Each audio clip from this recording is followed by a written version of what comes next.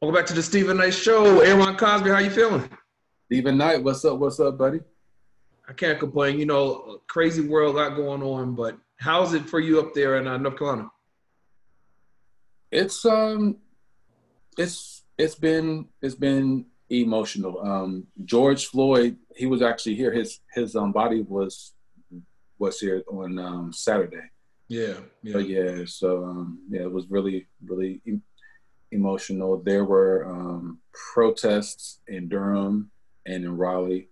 yeah, Yeah. yeah. It's a lot. It's a lot going on. People are not taking it anymore. They're not taking it anymore. Yeah, it's a new day. It's a new day. It is a new day. It's a new Yeah, day. yeah. Yeah, it's good. That's Well, I good. know we got stuff to talk about with sports now. Oh How you yeah, feel with all that? yeah. Well, before I get to like the meat of what's going on with sports, let me just say this: the NBA is now going to be back. They're starting back in July. It's going to be, I believe it's 22 teams total. 22, Yeah, yes. 22 teams total, and they're going to be playing down in Orlando, so in Disney World, I believe, in that area. And it should be interesting. I don't believe that there's going to be fans, so there's Yeah. We'll have to watch it on TV and on our iPads, our phones, whatever, our laptops, and it'll be. I don't know. We'll see. Did you see the? I can't remember what country, but they brought baseball back. You know, I can't country off the top of my head, but they had in the behind the dugout, they had stuffed animals filling up the seats. That's okay. All right.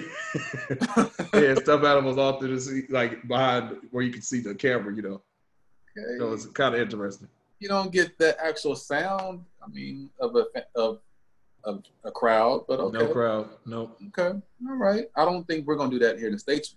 Might, but I strongly doubt that. But just not actually hearing the crowd noise will be. It'll be weird initially. At least. Yeah. Initially, yeah. I think we'll get used to it, whatever, but it'll be odd. It'll be odd. All right. So, of course, let's go ahead and talk about it. Mm-hmm. What, Drew Brees? Okay. Like, yeah. Okay. You want to lead off on it, or? Well, so he was doing an interview. Drew Brees was doing an interview, and they were asking him about the kneeling for the flag, the protest. And he said that he would never support anything that disrespects the flag. And he went to talk about how he has family members who served in the military. Two of his grandfathers, right?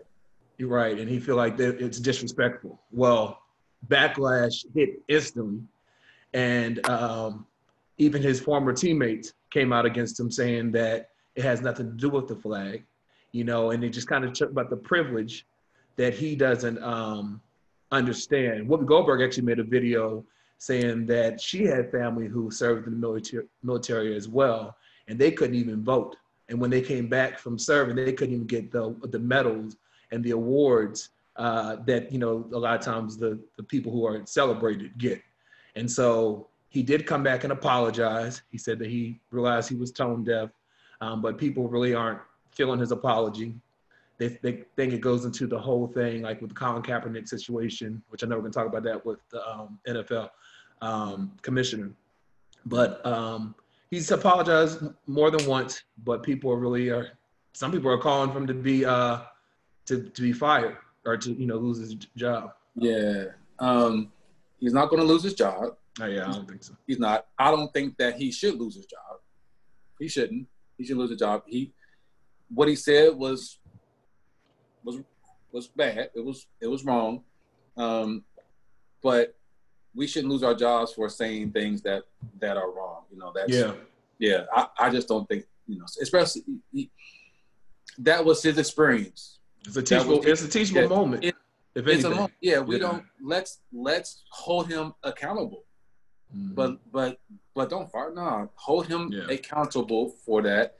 And he's actually learning now. He is learning. what he said was, it was tone deaf. It was like, dude, it was bad. And just to add on top of that, Stephen, when our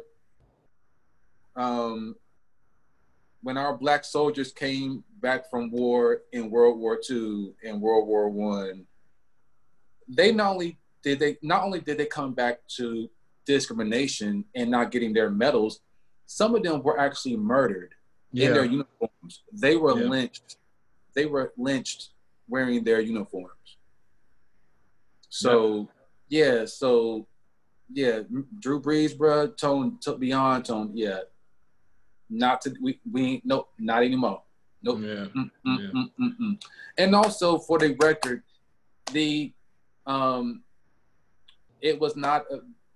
kneeling was not about the flag. It was not about the flag. I don't know how many times people have to tell. It has nothing to do with the flag. It had nothing to do with the flag or with the national anthem. It was not about that.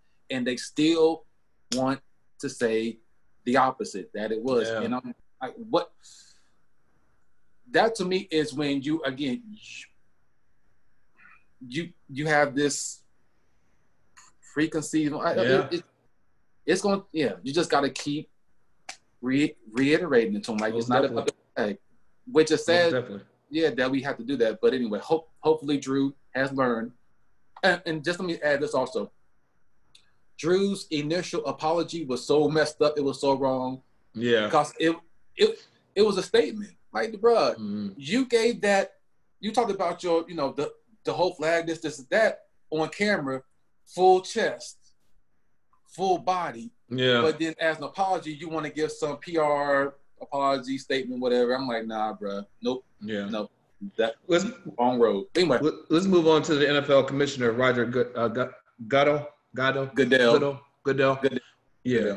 What are your thoughts?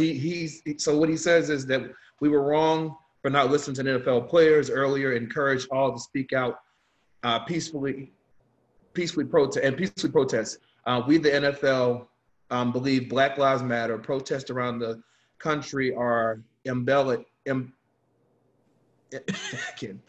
talk to the centuries of silence, inequality, and oppression of Black players, coaches, fans, and staff.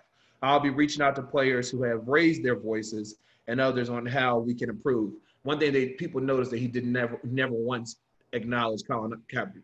Not once. Not once. What are your thoughts? Bam. There it is right there. There it is right there. And also, words are words. We need action. NFL, what are you going to do as far as hiring more minority coaches? These owners need to hire more minority coaches. Yeah. Also, at the executive level, we need more minorities. Yes, absolutely. And we need some minority owners. Mm-hmm. We need some actual Black people who actually are owning teams. Yeah. So once the NFL kind of can actually put their money behind it. Where their mouth is, then cool. But for right now,